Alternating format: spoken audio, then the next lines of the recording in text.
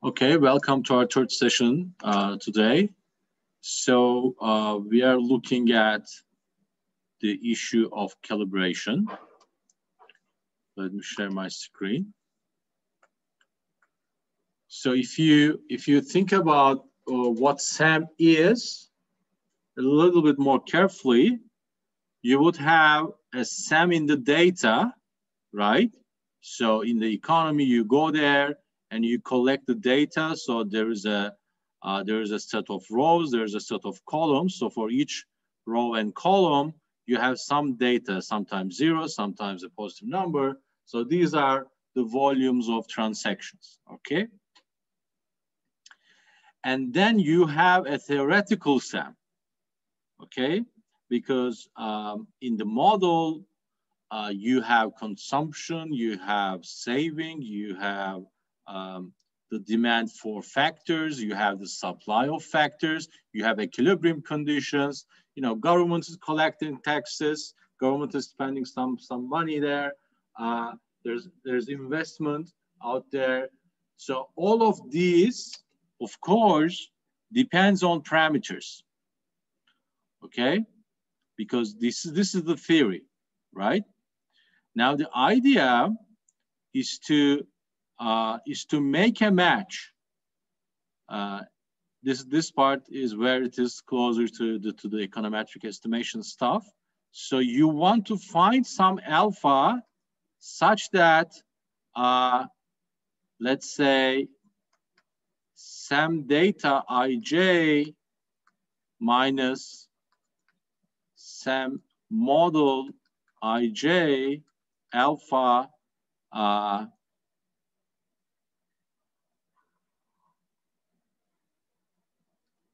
is either close to zero, or if you have any chance equal zero, or closer to some tolerance level. Okay, so epsilon here is some very small number. Okay, positive, of course. So you want to do something like that. Okay, and sometimes the theory allows you to find an exact match. Sometimes you can find a match closer to zero. Sometimes you find a match which is small enough. Okay, there are of course some advanced methodologies. Let me talk about one of them. It is called simulated method of moments.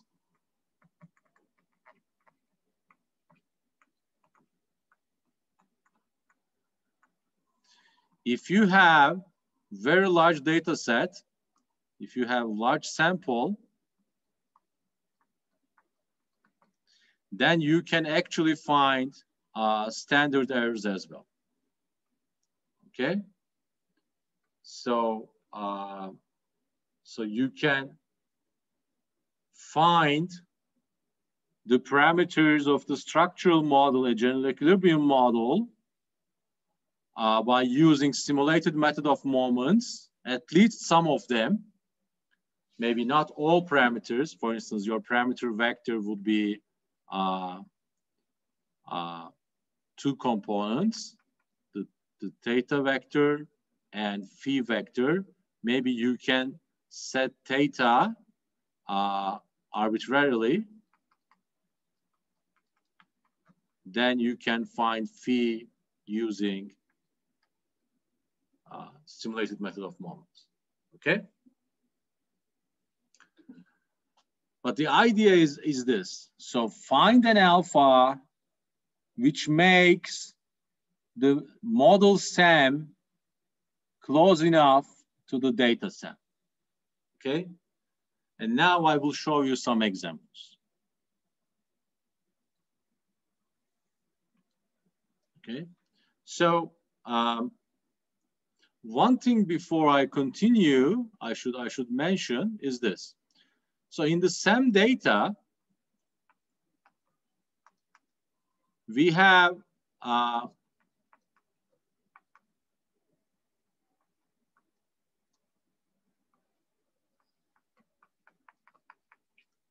we have data in this format, right? So there is a value of transaction. Since we observe this value, it has two components, one price, the other is quantity, right? Now, how do we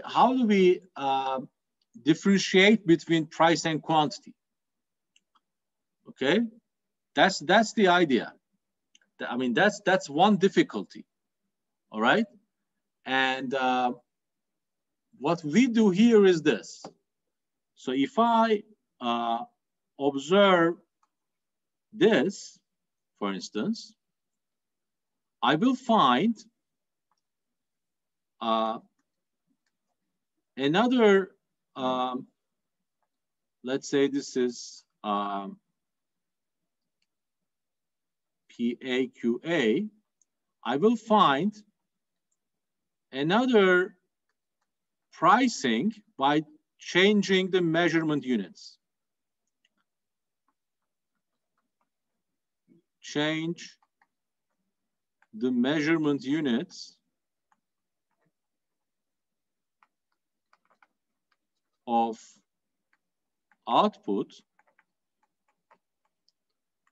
by making price equal to 1. So PB will be equal to 1, and the measurement unit price per measurement unit, of course, will be different, right? Suppose that you have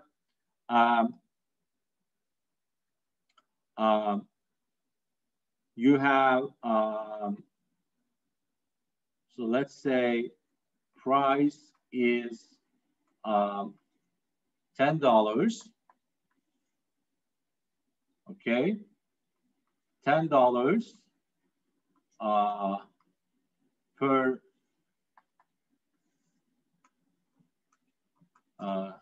kilograms, okay, then you find what? $1 per what? Hectograms, some other measurement unit, okay? So then this trick, so this is basically a trick. So this trick allows me to interpret all the values as quantities, all right? So then I adjust my model to make all the prices in the economy by making all the prices equal to 1, okay, for all I and all k, okay. So because I can change the measurement units, it doesn't really change anything, right? Is this a limitation? Well, of course it is, right? Because originally we want to, in theory, we want to fix one of the prices to unity, or we want to define a unit simplex, for instance. We want to do things like this, but to interpret, so we have to find a way to correctly interpret these value of transactions, okay? Because these transactions always involve some sort of price and some sort of quantity, right? So we have to do this trick, and we typically, so that's the exercise. So typically, so in practice, we would change the measurement unit from kilogram to hectogram or gram, or from meter cubes to some other volume unit, from tons to some other weight unit, etc., etc. Okay, by interpreting prices as equal to 1, so then what I see as value becomes quantity itself. Okay, because if price is equal to 1, then value is equal to quantity. Okay, so that's the trick.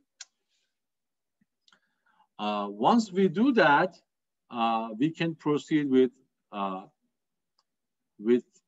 using theoretical relations and the data so that we can calibrate parameters, right? So now let me give you a concrete example, okay?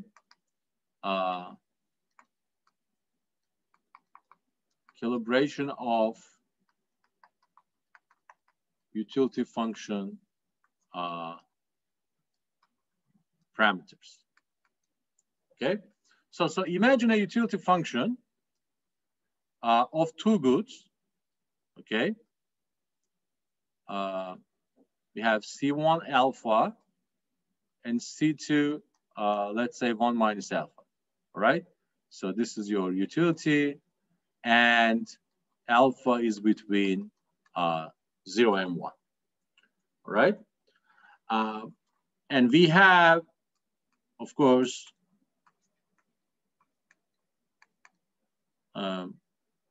let's say we have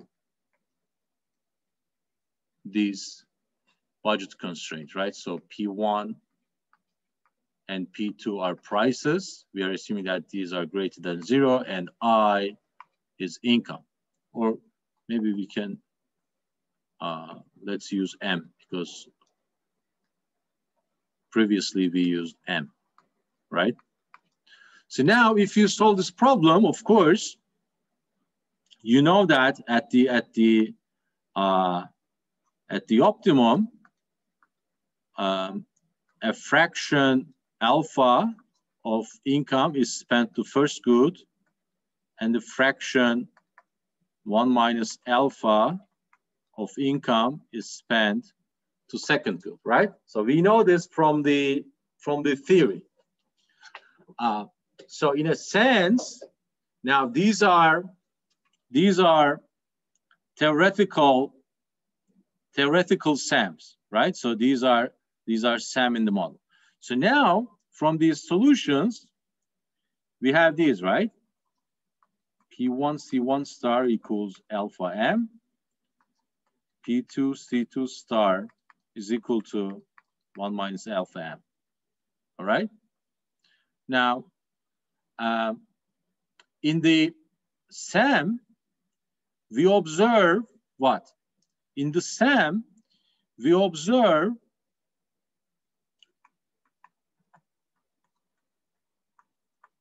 total spending on good 1, total spending on good 2, and income, right? Or total income. So in the SAM, I have these information, right? And then guess what happens? Alpha must be equal to P1 C1 star divided by M.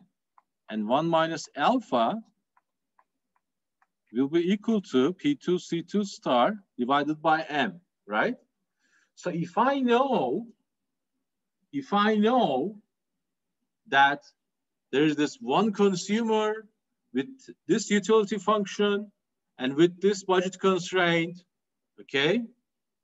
And if I assume that this consumer behaves optimally and spent her or his income to nowhere else, so the entire income is going to be spent on either good 1 or good 2, then I know that these must be true in theory, okay? Then I look at the SAM data on total spending on good 1, and I look at total income. So I use these two data points, okay? Point 1, point 3, and I realize alpha must have a particular value, okay? That's how I would calibrate the parameter alpha, okay? Now you can imagine, of course, more realistic cases. where, remember our extended utility function, okay?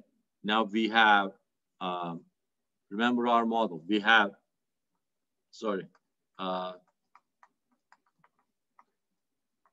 many consumers, right? We have many goods, and then later on, we extended the utility function in this way, right? So this was alpha 1, C2 alpha 2, dot, dot, dot, Cn alpha n, and then we introduce savings. Remember? And then we write the budget constraint in this way.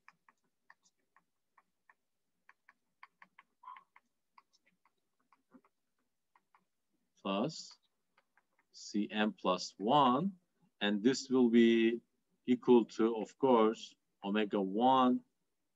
So this is all, of course, H, right? This is for consumer H.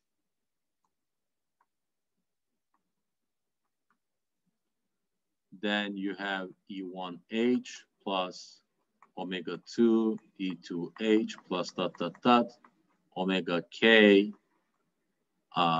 EKH. Okay, so this is capital A, capital K, right? So now, of course, if you solve this, and then if you take the summation of, let's say, total spending on the first good, okay? Now you talk about the total spending in the economy for the first good, and then there's total income.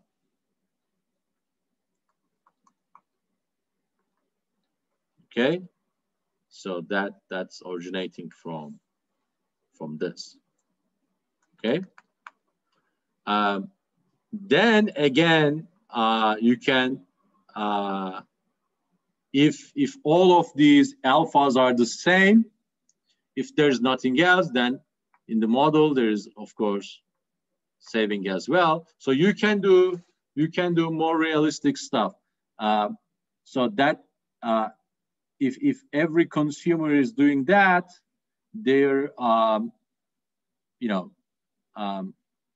if they all solve the same problem, for instance, their Lagrange multiplier will be the same for the budget constraint, etc., etc. So depending on your depending on how complex your economy is, of course, your calibration algorithm or algorithms will be more complex. Let me show you one other thing. So you can have, remember the production function. So you have the production of value added, right, by firm J.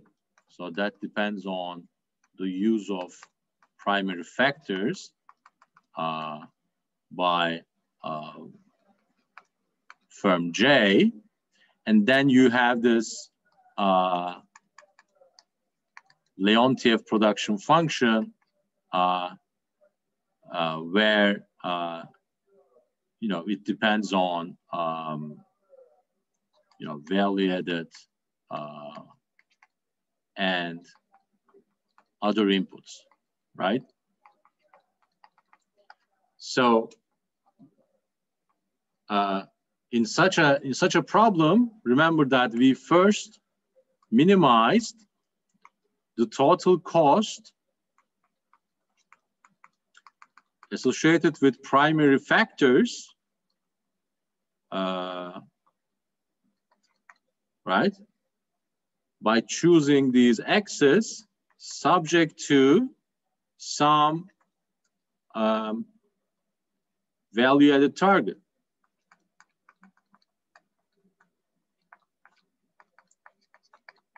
Right, so value-added was given, then we first solve for an optimal input mix, And then from that, we obtain these stuff.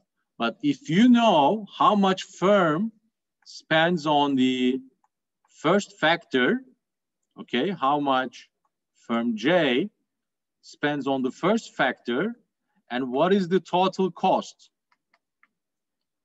okay, total cost associated with production factors, okay, then you learn, of course, something about the production function parameters, okay. That production function could be Cobb-Douglas, as it was in our example, or it could be some other type of production function. Most typically, we use, for instance, constant elasticity of substitution production functions, right? So they look like, so output would be, in general, I'm writing this for a general case. So let me use here. So for instance, if you have capital and labor, you would have something like this. So theta, capital to the rho, then you have 1 minus theta labor to the rho, and this entire thing to the power of 1 over rho, okay? So this is output. Now here, theta is between 0 and 1. It's a share parameter. And rho is between minus infinity and plus 1, okay? So what is happening there? If rho is equal to 1, let me use this space. If, of course, if rho is equal to 1, this is a linear production function, right? Theta k, 1 minus theta m. If rho converges to minus infinity, this becomes the Leontief production function, okay? There is no substitution. And if rho is converging to 0, then it behaves like Cobb-Douglas, okay? It behaves like Cobb-Douglas because here the elasticity of substitution is 1 over 1 minus rho, okay? So if rho is equal to 1, the elasticity of substitution goes to positive infinity because it is perfectly substitute. If rho is 0, the elasticity of substitution is equal to 1. This is Cobb-Douglas, right? And if rho is going to minus infinity, the elasticity of substitution is 0, right? Because there's no substitution. There's no substitution possibility in the case of Leontief production function. So I will also show you in the next week, I will also show you how you can calibrate the production function parameters using SEM data, okay? So that's all for today from me. Again, next week, we're gonna continue with the issue of calibration.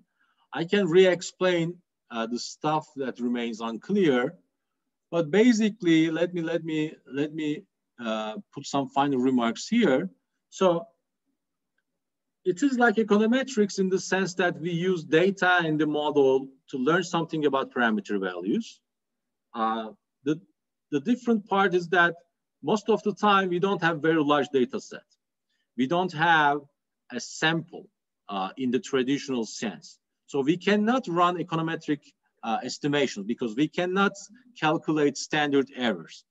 We are not given such a large data set, right? So, but we can still use theory and the data points to arrive some values that still make our model SEM closer to data SEM, right? Because there's a social accounting matrix in the data, and there is an abstract, theoretical, mathematical social accounting matrix. Each entry in that theoretical SEM depends on parameter values given our solutions, right? So we use these solutions and the data, again, to learn something about the parameters of the model, the values of parameters. If we have a very large data set, we can still do something some advanced algorithms, such as simulated method of moments. And in such cases, we can also calculate standard errors. But most of the time, the best we can do is to do some distance minimization, all right? And in that sense, contrary to econometrics, it is deterministic. Okay, so we cannot really know what is our error band. Again, next week I will show you more examples, slightly more realistic examples. Maybe we can discuss a couple of papers. Maybe I can show you what I did in my existing research in terms of calibration. So you can get a better sense. But now, if you have questions, we have enough time to discuss these things.